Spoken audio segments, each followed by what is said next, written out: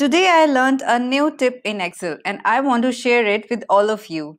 This is very short and sweet video on how we can increase font size of formula bar.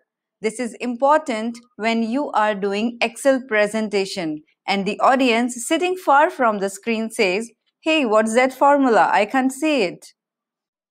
We can increase the font from here to make it visible and big, but this will only be applicable to the cells in the Excel.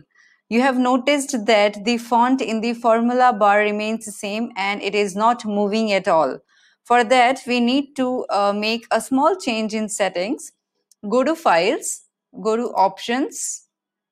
In the General tab, font size, make it a bigger one, say 20. Click on OK. This pop-up message is telling me, please close and restart Microsoft Excel so that the font changes can take effect. So we have to close this file to see the difference. Click on OK, close this file, and then I am reopening my file again. Now see the difference. The font of this formula bar is now big enough to watch for, and your audience will be happy to see your presentation. One more thing, once you are done, change the font to the original one, otherwise it will be applicable to all your workbooks.